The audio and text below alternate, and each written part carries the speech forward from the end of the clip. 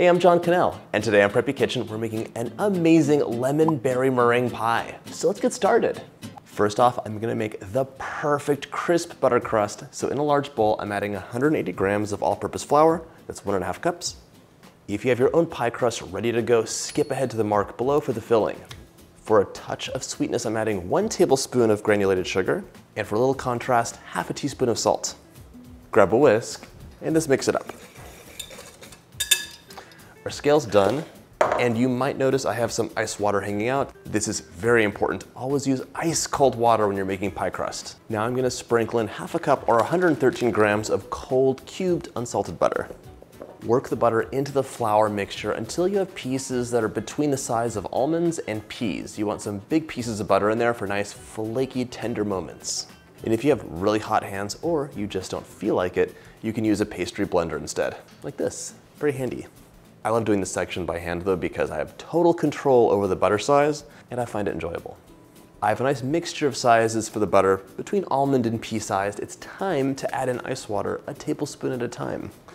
You'll need around 1/4 cup or 4 tablespoons, but it could be 4, it could be 5, or it could be 6. Sprinkle it in, give it a mix, and repeat. I'm kind of glossing over this because I'm assuming most of you have made pie crust before. If you haven't, or you want a full tutorial, you can click up here for my best homemade pie dough recipe. You know your dough is ready once you can squeeze a clump together and it holds, so here, I'm close, it's almost holding together. Take 2. That's good, that's where I want it. It's shaggy, but it's sticking together. Now knead this dough together in the bowl. You're gonna press down and forward. You're basically like squeezing the butter into little flat pages that'll become wonderful flakes.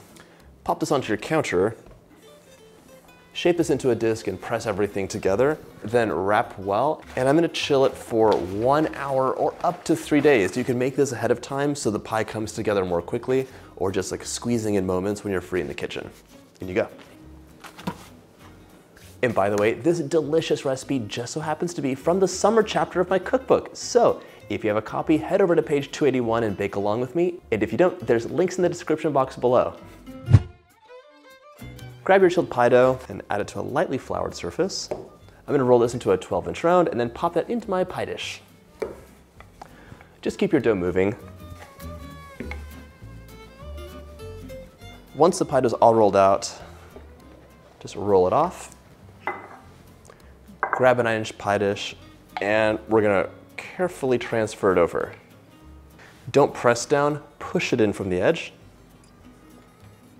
Now fold the edge under and give it a crimp.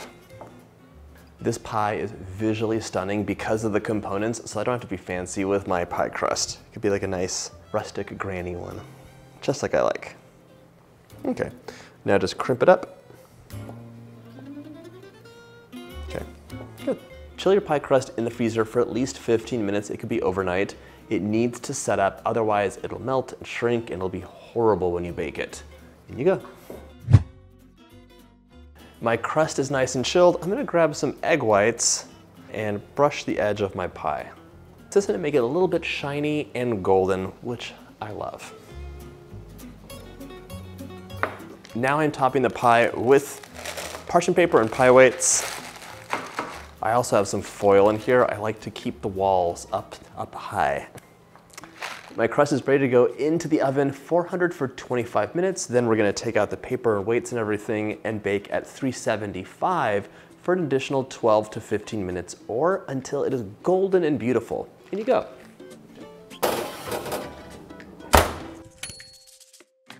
My pie crust is out of the oven, cooling, and it smells amazing. Setting that aside, and now let's make our lemon filling. Into a large bowl, I want 6 egg yolks, but we're also gonna use 4 of the egg whites, so set those aside. Crack everything into a small bowl first, because you never know when things are gonna shatter in your hands. All right, I'm gonna use my clean hands to separate the yolk from the white. The white goes in that bowl, the yolk goes in the big bowl. Repeat this process until you're all done.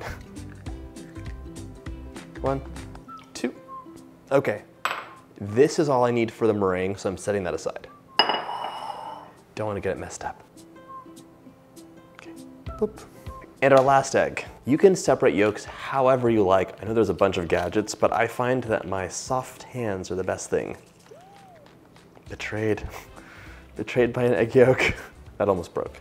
6 egg yolks, 2 extra egg whites for breakfast. Whisk this together until they're nice and smooth. You're not frothing them up, you're just breaking everything apart.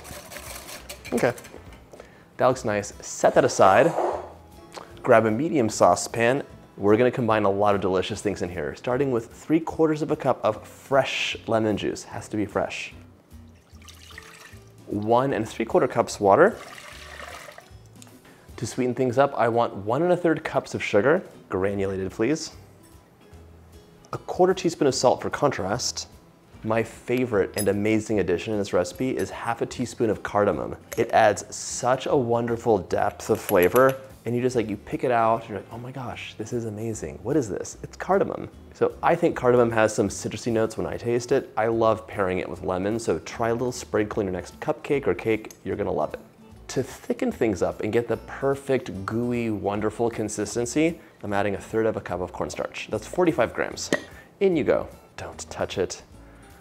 I hate the way cornstarch feels so much. It really makes me sad. But it's so delicious and does good things, so balance. I'm gonna whisk this together. This pie actually has a beautiful color, but the color comes from the egg yolks, not from the lemon juice. It's so funny because you think it has oh, a lovely lemony color. That's the egg yolks. It's time to put this over medium heat, and we're gonna whisk pretty constantly for 3 to 7 minutes or until it starts to thicken up. Let's take this onto the oven. There we go. Medium heat. Right. And just start whisking. Overheat, the cornstarch will activate and thicken up. The water is gonna get really hot, and when we add that to the egg yolks, it'll help cook the egg yolks in a nice, gentle way to create a wonderful, soft, custardy filling. If you add too much cornstarch, it's like rubber, very unpleasant. If you add too little, it's too soft and runny, so it's frustrating to cut a piece. So it's just the right amount for that perfect texture and perfect taste, because texture affects taste. Right now it's really watery, not thick at all. I'm looking for a thickening action and for the whisk to leave a trail. I love this pie so much. The crust is crisp and golden. The filling, of course, is full of lemon flavor, kissed with cardamom, and it's that wonderful, soft, custardy texture. The cloud of light meringue on top, and to finish it all, there's swirls of berry jam. You can use homemade preserves if you have them. You can use any of your favorite flavors, but it adds it's really nice when you bite into the pie and you have that extra layer of flavor that you weren't really expecting. And it also looks pretty too. Don't forget to keep stirring. This is just starting to thicken up. I grabbed a thermometer. It should be 175. Oh, look, it totally changed. Come take a look. See, you can see it's a thicker mixture now. We're gonna go back to the counter now because we have to temper and combine our mixtures. All right, I'm gonna grab 1 cup of this amazing gooey mixture now. I love the texture of it. And slowly whisk it into my egg yolks. This is tempering the mixture, so I'm warming up the eggs and just getting them ready to get hot. Okay. Whisk it together so it's really nice. Now we're gonna return the pan to medium heat and slowly combine everything together again. Back over medium heat, I'm gonna slowly and carefully whisk in my yolk mixture. There we go. Whisk, whisk, whisk. Oh my gosh, the color is so nice. Stir constantly for 3 to 7 minutes or until it starts to bubble and you see trails being left by the whisk. This is just about there. Those big burpy bubbles are what you want to see, just like that. So I'm gonna take it off heat and it's time to get this pie assembled. The filling is almost done, but we need to add 1/4 cup of butter, cold and cubed, right inside, and then whisk that in until the butter is completely melted. The simple addition of 1/4 cup of butter makes all of the difference. It's gonna give you a beautiful, silky, soft mouthfeel, and it changes the way you taste the lemon. It's gonna feel so rich and decadent. And as a final plus, it's also a thickening agent. My butter's all melted, so just pour this into your pie crust now and get every last drop out. Unless you wanna do a little tasting right now, which is totally an option. Top your meringue with a sheet of plastic, just so it doesn't form a skin. And this goes into the fridge to chill for 3 hours or up to overnight. It needs some set time, so don't try to skimp. But we'll be back in a moment with editing.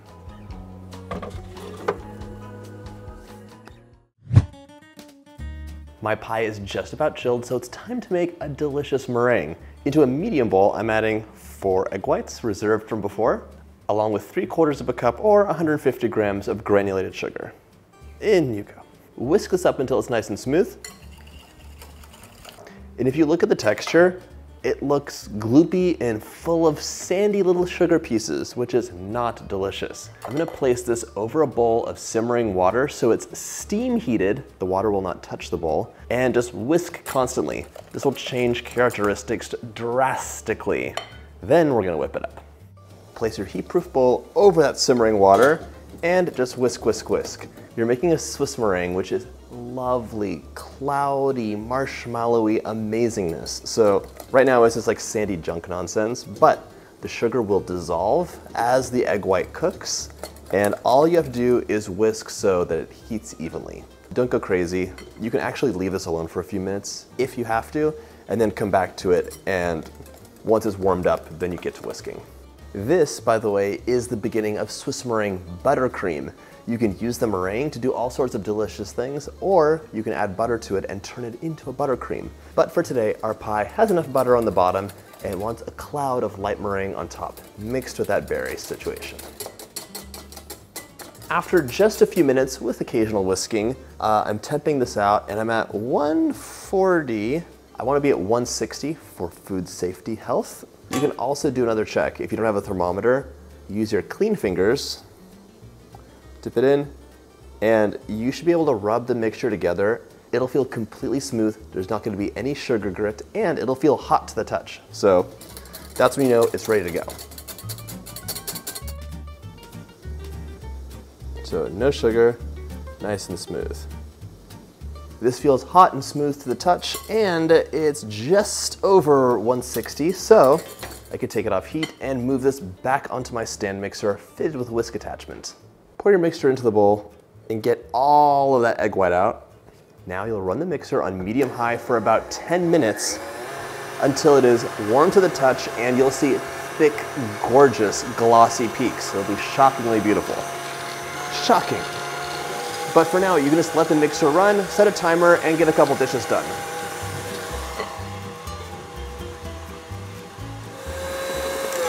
Just about 8 minutes later, it's all collected in the whisk, so I know the meringue is ready. Look at that beautiful sharp peak. It's so pretty. It's like a giant marshmallow. You can feel it with your knuckle. Mine's actually cool to the touch, which is great. That can only mean it's time to assemble our pie and dig right in. Look at this meringue. Look how thick it is. No worries, it's not gonna fall. Grab your meringue, plop it onto your pie. All you wanna do is get the meringue completely covering the pie so it's touching the crust, and then you can make it look pretty.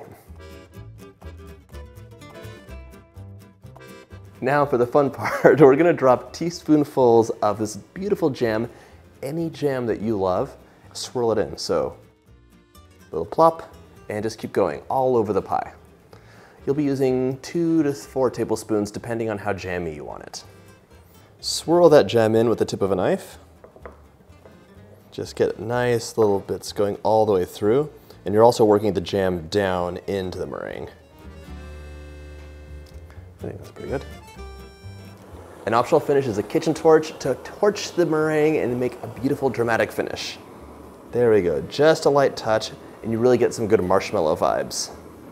Oh my gosh, I love it. Look at this beautiful pie. Stunning, if I don't say so myself.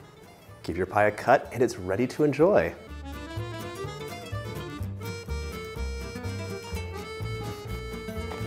Oh my gosh, that crunchy, amazing, crisp butter crust is such a nice contrast to the soft, luscious lemon filling and this marshmallow cloud on top of it. It's just heavenly. It's basically taking my breath away. I hope you get a chance to make this recipe from my book, and if you like this video, check out my book playlist.